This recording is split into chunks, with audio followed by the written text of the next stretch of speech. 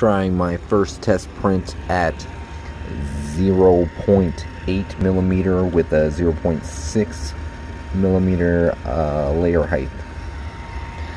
Trying to make a pretty big vase, and I didn't want it to take 24 hours. So yeah, going big or go home, you know what I'm saying? Christmas presents, you know, you gotta get them done. Well, let's hope this goes good. Still running the longer. Hey, what's going on? So, I got a great video, 10 great things about the longer LK1. First things first is you got the price. So, you know, you can definitely do really high quality prints for 210 to 230 bucks, depending on the price you find this thing at. Super cool, like amazing price. And what you get for the price is absolutely amazing. This thing can keep up with a $400 printer all day long, no questions asked. So that's number one. All right, number two is setup. Setup is so super easy on this guy. We've got, you just basically pull it out and you attach that. That's it. It's set up. It's done. That's all you have to really do. That's it. It's like, I don't even know, like 8 nuts or something, 8 screws. So super easy setup. We will get into setup a little more detail though, but like as far as that, you might get lucky and that's all you have to do. Boom, bam, you're done. Piece of cake, you're off to the races, you know. Number 3, construction quality. So like this thing is solid, like it is so solid. Everything about it is done solid. It's really great. It's, you know, I mean, this is aluminum here. It's not printed plastic. There's no printed plastic on here except for the little fan shroud. That's it. I mean, that comes pre-installed. Like, I added stuff, but you know, that's it, you know. And then upgradability. So number 4, upgradability. What have I done to upgrade this? So I've insulated the bed with I forget what it is. It's like 10 millimeter, plus it's got some whatever. It really helps hold bed temperature, keeps it solid, warms up faster, all that stuff. You know, you can use like Creality stuff on it, like this. You can upgrade the hot end, you know, just like you would any other printer. So basically it's the same printer as the Creality 10 printer, the 10s actually. It's better than the 10s in some specs, you know, just, I don't know, different board in here or something. But like I said, same thing here. You've got the one rod, it slides here. It's you're basically buying a cr10s with some upgrades for half the price. 5th, reliability. This thing is super reliable. I mean, if you can't get a long print out of it, there's something going on in your settings, your leveling's off, it's not sticking to the build plate, that's definitely operator error. I mean, check your bed, maybe it's not like actually level, you might need to bend it or order a new top for it or have somebody replace that, you know, send them an email, put a level on it, whatever you got to do, you know. But if you're not getting consistent long, like I've run this thing for 24 hours, you know, just straight one print. So I mean, and it turned out great. So yeah. And what do we got? Build size. So like I said, it's like a cr10, cr10s build size, you know, huge, 400, 300, 300, huge build area. All right, and number 7 is what is it? 24 volt heated bed. So instead of 12 volts like the Creality 10, like I was saying, some things are upgraded on the longer LK1, which is it will heat up twice as fast. Like if you're waiting 10 minutes on the cr10 to warm up to temp or whatever, or the cr10s, you're going to be waiting 5 minutes on the longer LK1. With an insulated bed, you may only be waiting 4 minutes, you know, and it'll hold that temp really good if you insulate the bed. You're going to insulate the bed on either one depending on what material you're going to want to use. So that is way cool right there. So yeah, 24 volt system.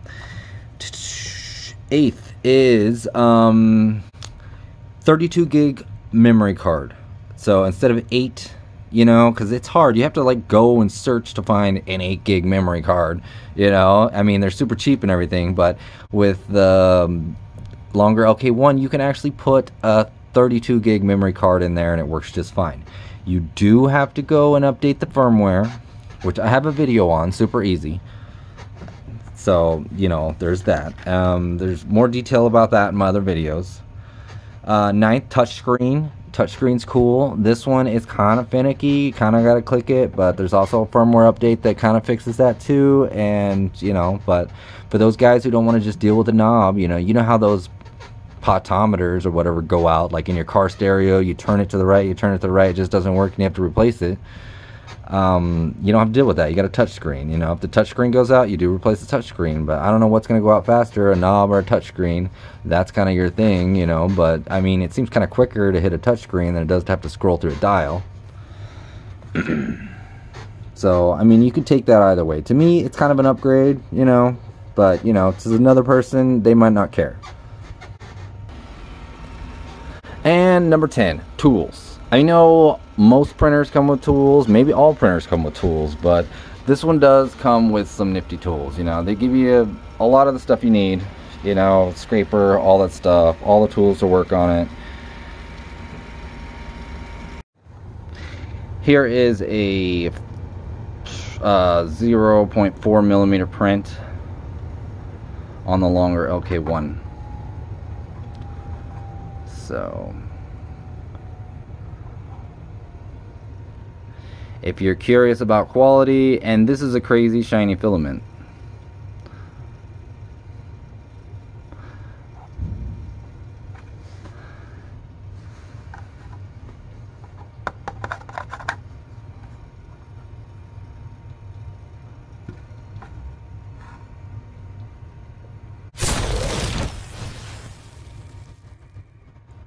Here is another print, not quite finished yet, so got to get a lid on it.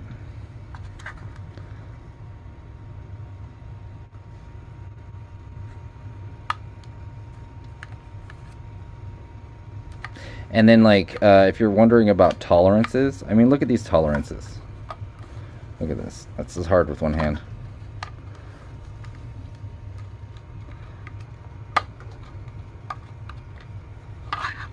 Yeah, like, everything works really good.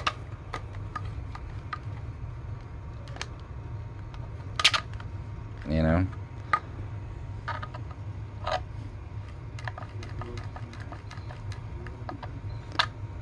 I did have to put silicone in there to actually make it slide easier. But it works great. Alright, peace out, bye. Alright, so I couldn't just do a video on good stuff. I gotta put some stuff out there that, you know, the bad stuff that you don't like. So I dug hard and I dug deep and I came up with 3 things I don't like about the longer lk1. So, when you do build it, you do have to go through everything. I mean, you have to go through all the wheels, make sure they're tight enough or loose enough. I heard one guy's hot end just fell off, so check the bolts on that. What else? Just go through everything, make sure everything's smooth. My belts were loose when I got it, so make sure your belts are tight. I had to actually learn, because I've never used a 3D printer before, so I had to learn how tight to actually put them to actually get, you know, good quality prints. So that's definitely something you'll have to do. Just check everything, you know. I mean, build it, you know, give it a go through, do a test cube. Things don't sound right, things look a little funny, you know, start checking stuff, you know, however you want to go about it. If you want to just build it and double check everything, do that. So that is definitely one bad thing. Number 2 is you do have to upgrade your firmware. I mean, if you want the better touch screen, you want to be able to use a bigger memory card.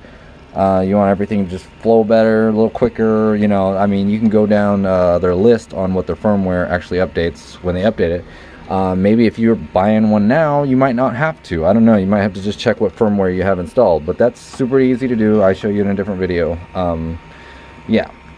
And 3, Cura settings. You have to use the AlphaWise U20 as your Cura settings because they're like sister machines. So to me, that's a down thing. I don't know if that makes difference to anybody else, you know, but yeah. All right, bye. Check that out though. It's looking good. And that's at 0.8 millimeter.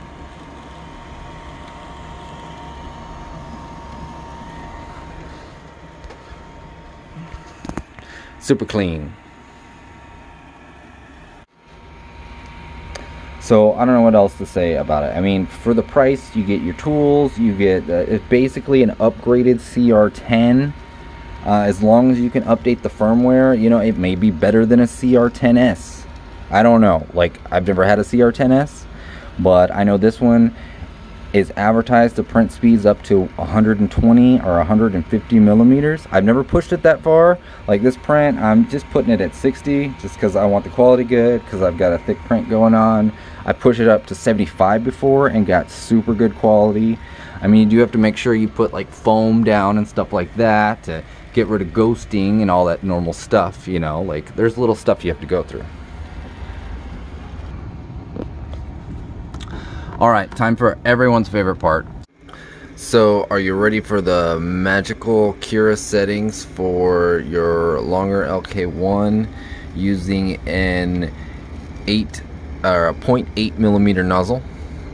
Well, I was watching a lot of stupid fast videos on how to print stupid fast. Doesn't that look amazing? Looks amazing. So I used 0.8 millimeter nozzle, and I went with 0.6 layer height. But get ready for it. The same thing when you use a 4 millimeter nozzle, you use a 2 millimeter layer height, and you can, you know, go up like half a millimeter or down a half a millimeter to get it better or worse, whatever. Same thing applies here. Booyah. So when it hit that super bad angle, if I would have just clicked 4, and it would have taken an extra hour. If I would have clicked 4 millimeters, I'm sure it would have gotten that angle. Look how steep that angle is. It's a pretty steep angle. But yeah, look at this gapping. I'm gonna let it finish, but now I know. So if you're using a 0.8 millimeter nozzle and you're trying to go stupid fast, if you want quality and you have a lot of angles, put it on 0.4 millimeter height on your Z. Unless you don't have, if you don't have a lot of angles like this turned out perfect. Look at that. So if you're just doing something that's like super low profile angles, definitely you can do 6 and it will come out looking amazing. Oh my gosh. Zoom. There we go. You see that? That's like perfect. But when it came up here, no, that's so steep. Such a steep angle. So yeah, definitely put it at 0.4 if you're using a 0.8, and if you're using a 1 millimeter nozzle, put it at 0.5. Heck yeah. Use a lot of material though. Like, I chugged through material, but it's so hard. It's like, it's so thick. Alright, so those are your magic numbers for using that size nozzle. I'm kind of I just want to let this finish, so maybe I'll upload this video, or maybe I'll show you guys the end. We'll see. Alright, test print is done. Can we get it off? Can I hold on. Alright. Test print is done. So as you can see, 8 millimeter at 6 is freaking gorgeous. It looks amazing. But when you hit these angles, no. And then you come back up and it looks fine. So it's just these angles right here. So like maybe if when you're in vase mode, definitely do it in 0.4. 0.4 is going to be where you're at if you're using a 0.8. And you might be able to get away with 0.5 if your angles aren't that steep, but I don't even know if you can see this. Just look at that. It looks, oh my gosh, come on, where's the light? It looks so good. And then right here it's just like, no. Then back up here it's like, yeah, that looks good again. But we learned, this was our test print. So as you can see, it's huge. And I have really big hands. So, you know, it's good size. I could drink out of this thing. This thing is a mug. And it's so thick. Holy shit, that thing's thick. Oh man. I mean, it's pretty strong too. I mean, yeah. Even right here where it's all like messed up. That really sucks. So, but now I know. So I may do a 0.1 millimeter nozzle, I think is what it is, or a 1.0, I guess, and at 0.5. So definitely just half of what your nozzle is, I think is gonna be good, just for angles like this. But that's pretty strong, man. Jeez, I'm surprised on how thick this is. Oh my gosh, this just feels so good. Alright, well, that was the test print, so I'm glad I wasted all this filament. So you guys now know, at least do half the width of your nozzle for your Z-axis. I think it's the best way I can describe that. Otherwise you wind up with this when it comes to crazy angles. But like this, man, if you're doing something like this, you could definitely get away with it. It looks so good. But man, that's just a shame, man. Look at that. And up here looks so good.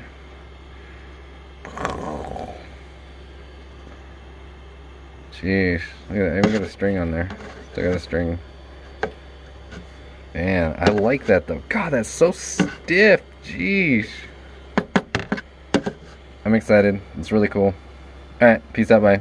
Hope you guys learned something. I definitely did. So, we're all the better for it now that we both, however many people watch this, know that now we know what to do.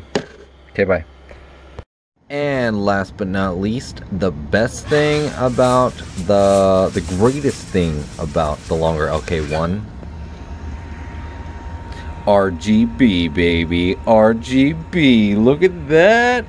Oh yeah. Look at that. Oh, it's so good. I mean, it's not as good as this, but it's pretty good. Look at that. Yes. Peace out, bye.